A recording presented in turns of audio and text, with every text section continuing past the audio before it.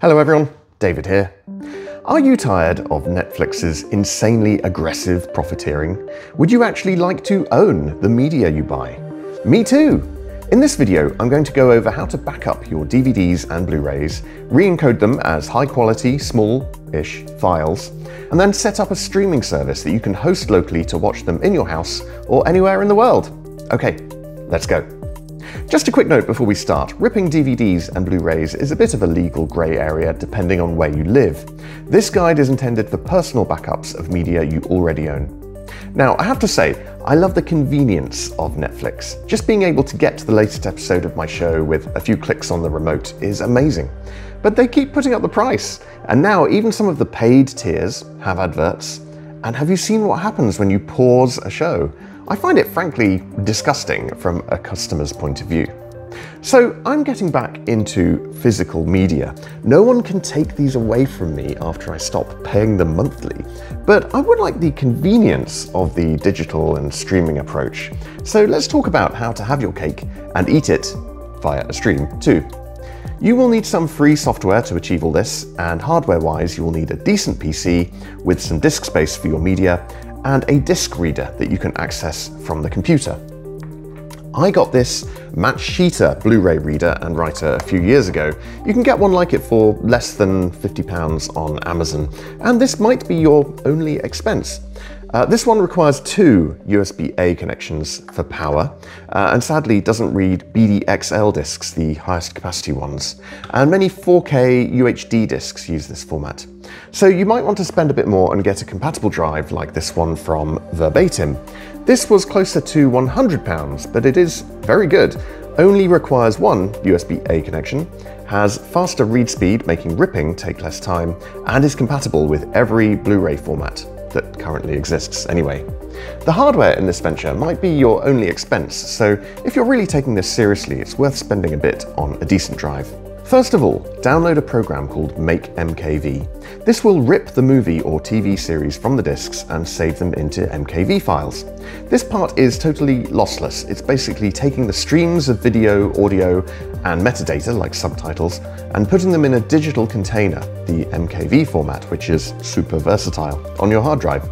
It can be a lengthy process, especially if you're encoding all 7 seasons of Star Trek TNG, like I did. Oh, and a quick word about UHD discs. You may not be able to read these right off the bat. With my Verbatim branded drive, which is actually a rebranded LG model, I had to reflash the firmware, to an older version in fact, before I could rip the disc using what's called LibreDrive mode. This is a method that bypasses the usual copy protection by accessing the disc more directly, and it's essential for ripping 4K UHD titles. Naturally, I was a bit nervous about flashing a brand new £100 bit of kit, and you should be too. It will void the warranty, and there's always a small chance of bricking the drive if something goes wrong. So please only do this at your own risk, and follow the step-by-step instructions on the MakeMKV forums very carefully. Don't rush it. MakeMKV has a free 30-day trial, and this might be enough to encode everything you're doing, but actually it's technically still in beta, and they publish a free beta key on their website every month. So if you don't want to pay, you can keep using it that way. If you do want to support the devs, the permanent license is about £55 in the UK, a bit pricey, but probably worth it if you're going to be doing this a lot. Put the disk in the drive and fire up MakeMKV. Click on the disk icon to open it, select a directory to save it to, and select the titles you want to save. This will be multiple titles in the case of a TV series, or just the one, probably the longest one, in the case of a movie. Of course, if you want to save some of the special features, like a making of documentary, select those as well and we'll rip everything together. Click MakeMKV and it will start copying to your hard drive. Give it a bit of time to finish. Once it's done, you'll have at least one large MKV file sitting on your disk. You could, in theory, stream this if you want a lossless backup, but you probably want to re-encode it to save space. Download and install HandBrake. This is the software we'll use to re-encode our MKVs into some other format. Click on Open Source and go and find your file, or files if there are multiple. Now you want to set it up. I recommend you start with a preset like Fast 1080p 30 and then modify it to suit your needs. In my case, I've selected the AV1 codec for video, which is a very efficient way to compress it, although it does take time to encode. You can do it using NVENC, i.e. graphics card accelerated, but be careful as this does result in higher file sizes. NVENC is much faster but less efficient in terms of compression. SVT-AV1 is slower because it uses your CPU, but it usually compresses more efficiently than GPU-based encoders like NVENC, meaning smaller files at the same quality. To keep the quality still high, but lower the file size to closer to 1 GB for a 45-minute episode, I raised, or lowered, depending how you look at it, the constant quality to 26. Just so you know, a lower number here means better image quality and larger files. I also increased the encoder preset to 4, which spends more CPU time making a more efficient file. I selected AV1 and didn't bother with 10-bit because this box set is not HDR. If it was, 10-bit would be appropriate. I actually use MKV as the output format for this stage as well, as it handles multiple audio and subtitle tracks well. You could use MP4 if you wanted compatibility with some other software later. Once you've got the settings you'd like to use, I recommend you save a new preset, and then pick the audio and subtitle behavior you want. I usually tend to keep other audio tracks and all the subtitles, as they don't take up much space, depending on your codec and settings of course, and it's nice to choose how to watch them later. When you're ready, hit encode and go and put the kettle on. Again, it will take a bit of time to encode, but of course, if you have a lot of disks to get through, you can always start ripping the next disk while the MKVs from this one are encoding. They won't interfere with each other. Now I want to introduce you to Rename My TV series. You probably have a bunch of files called something like showname, T00, and this isn't much use if you want to organize them. And here's why it matters. Most media servers like Jellyfin rely on file names to figure out what show and episode number something is. So download this program, open it, and search for your show. It will almost certainly find it, and then you can drag and drop your MKV files into the program. Open them up to make sure you know which episode is which, and then double-click on the list on the left-hand side to queue up the right names. Make sure none of them are still open, and then hit Rename. You will now have at least one nicely named encoded backup of your movie or show. This is how you can build up a collection, but we were going to set up our own streaming service, weren't we?